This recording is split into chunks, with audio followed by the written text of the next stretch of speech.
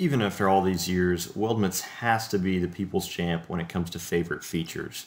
And it's definitely one of my favorites. And one of the things that's really common when you're working with Weldments is that you're going to have different size structural members. So in this case, what we've got is like a 3x2 rectangular tube along with a 2x2 square tube.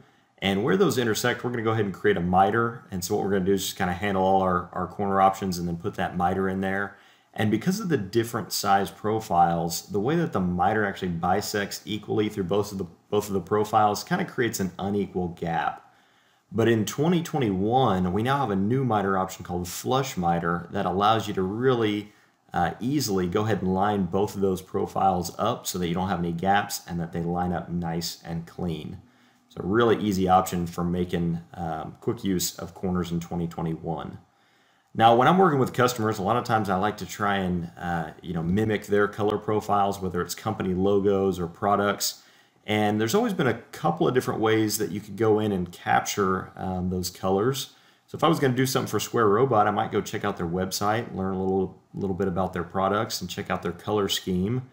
And then when it comes time to go ahead and apply appearance to a model that I'm creating for them, I'm going to go ahead and kind of choose through these colors, which can be a little bit of a guessing game, but now we can actually use the eyedropper to go outside of SOLIDWORKS and pick a color, so I can really easily match their company color scheme from the website to one of the products that we're going to design for them.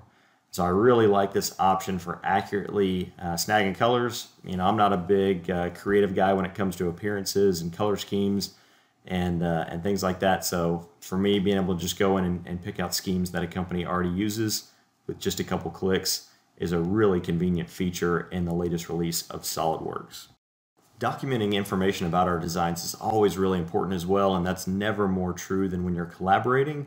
So I really like to use custom properties, and if I wanted to do something like a cost estimate as a custom property, I would just go in here and give that property a new name.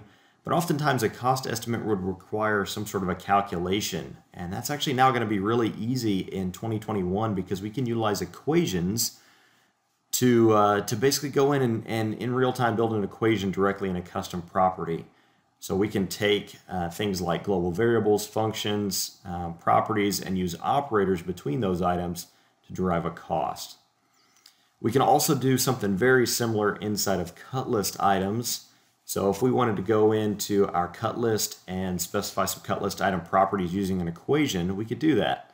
So if I wanted to try and find the total length of all 4 plates at each of the corners on this weldment structure, I would just go ahead and define a cut list property of total length for the name, and then we'll just go ahead and choose that equation option again, and we can essentially take the quantity of each plate and then just multiply that by the bounding box length, and it's just going to go ahead and do the math for us.